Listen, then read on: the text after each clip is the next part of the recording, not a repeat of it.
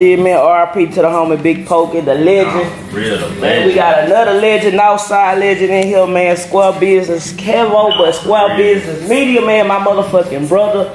My SA partner, man, is forever love with us, bro. I always call me on some shit every time he see me. He don't cap, he don't act funny. Nigga been doing this shit. Yeah. Since day one, the nigga shot one of my first promo videos. Like I said, we 5-6 years later still rocking. I appreciate that, brother. Nothing but love, but shit, you gotta let everybody know who you is, where you from, and what you got coming. Square Business Kevo from the North. Shit, I really just say I'm from the North. I stayed in 5th Ward and then Eggsong. Well, Eggsong then 5th Ward. Hey, okay. Moved to Spring, went to school in Spring, Duggan in Greenspoint. So shit, the North. What part of Eggsong? Sardis Lane right here. Between Golf Bank and what's this? Victory? Oh yeah? Yeah. First birthday. Got to. I feel like we have to. If you from this side, you got to. Cause it's like, I ain't gonna say nothing going on our side, but no outlets. That's why we got you. Man, backstreet shit. You had made a post a while back on Facebook. You was like, thank God my mama didn't raise me on the south side, man. What's wrong with the south side, bro? See, I'm super biased, you know what I'm saying? Like, I remember I had went to the Army, but before the Army, I was so, this is all I knew. Like, I didn't have to go nowhere from Exxon to Homestead. Everything was right here. Like, everything. Food, jewelry, clothes. What about clubs? You didn't venture out clubbing? Hell no, I stayed on this side. I was all up and down 1960 at Entice, Night Moves. That was my time. You jogging my memory, man. The good old days, man. I'm talking about 08, 09, 07. That was my heyday. Man, so you picked up the camera, bro. I did a little research. Best Buy credit card. What made you say, fuck it? How the fuck you know that? Bro, I gotta do my homework. That's crazy. Yeah, that's how it happened. So Best Buy. What made you say? Cause you say you was in the studio, just behind the scenes guy. But what made you say, fuck it? I'm finna take the initiative and go to Best Buy and invest in this shit. And here we go later. Square Business Media LLC. Nah, what happened was we had the studio. I was working behind the scenes doing the scheduling or whatever. And the artists, they would come in and they would ask us if we shoot videos. And you know, we didn't, so they just kept on asking for it. So the dude at the time that was the owner of the label or whatever, the studio, he suggested the credit. I didn't know nothing about credit cards. What studio was it? Atlas Productions. Okay. We was on the south side, we was on telephone. And shit, people just kept on asking for videos, so shit, he was like, man, go get a credit card, I'll pay for it. I was like, shit. You didn't know nothing about shooting or none of that? Man, the crazy part, 2012, I was in the Army, like I said.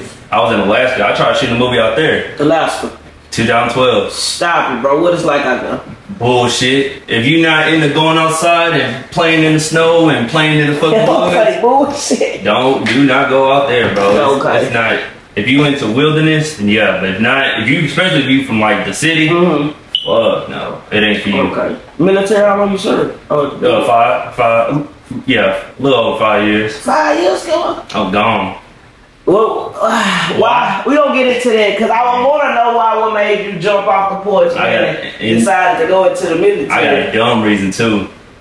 A dumb reason? You're gonna be like, what the fuck? I'm listening. So where was I working at? I was working at the airport. I got fired from the airport, and the recruiter kept on like bothering, you know, you need to join, and you know, I wasn't trying to join that time, and he had picked me up.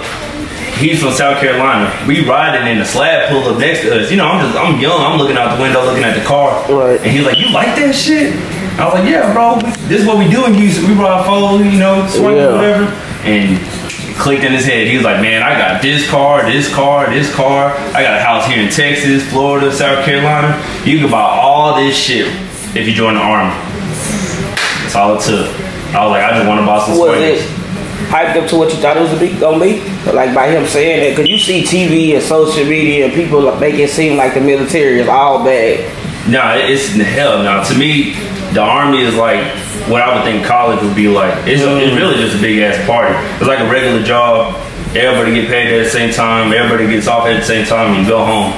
Thank you for serving and for us, because these motherfuckers don't appreciate it, man. Northside, man, how was it for you growing up out here? We hear a lot of stories, bro. It's dangerous, it's this, and that. But for you, what it was like for you to come up on the north side? Man, now that I'm older, I could like look back at like a lot of shit was my fault. I was just, you know, being young and dumb.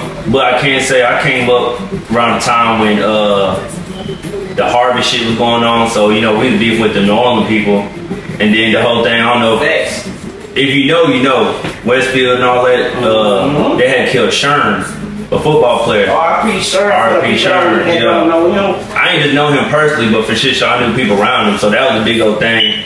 Going to a club, The Spot. The Spot? We used to be out there, and the New Orleans people used to pull up, get into it with them. That was like our time. That heyday, bro. That was my How you think we became so cool with the New Orleans people? Because I had an artist on here, and he was like, man, when I first got down here, man, Houston was not fucking with it. Man, I'll say from how I seen it, people from like 9th Ward, they was cool.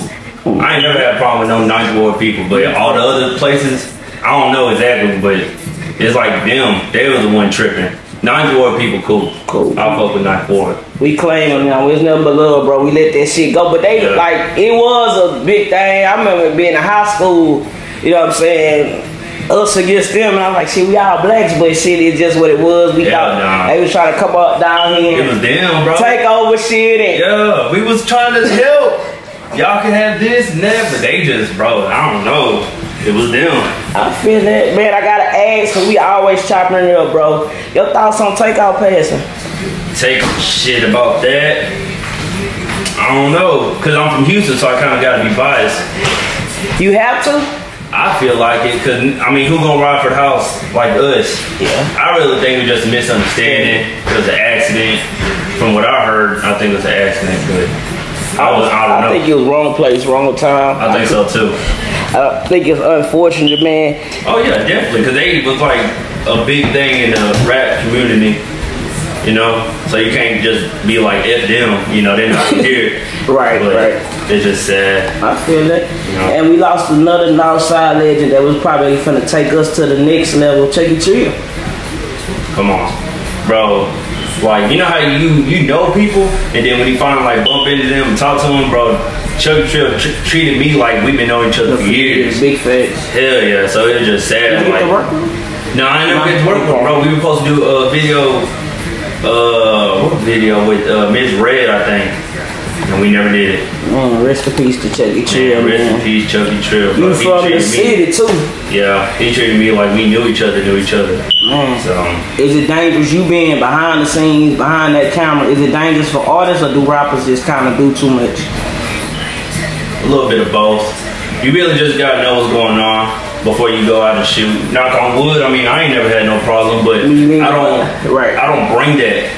I don't put that kind of energy off, you know what I'm saying? I don't really believe in all that energy shit, but it's true. Yeah, but it's true though when you think about, when you really think about who you is even as a man, like, you'd have been around the who's and some niggas and some real live certified steppers in it, like, and shit never really happened to me. And like you say never, but I think it's just how you carry yourself. Even me as a person, bro, I don't be involved in all that shit, so, you know. That shit boring to me now. Like, yeah. What are we doing this for, bro? To impress who?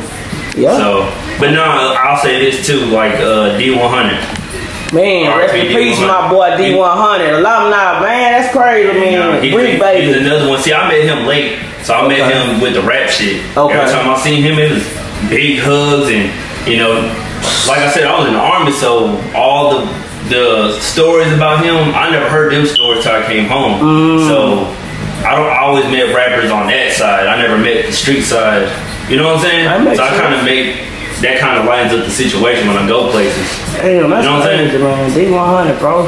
Alright, rest in peace, man. Another one, like I say, if you just speak about, you know, the north side alone, we lost a lot. Hell, the south side, man, lost a heavyweight. Houston, fucking Texas, we lost a heavyweight. Big Pokey. Man, your thoughts, man. Man, let me tell you a story about Big Pokey. R.I.P. to the legend. R.I.P. So, this is 2007. I think it was the first or second School Fest.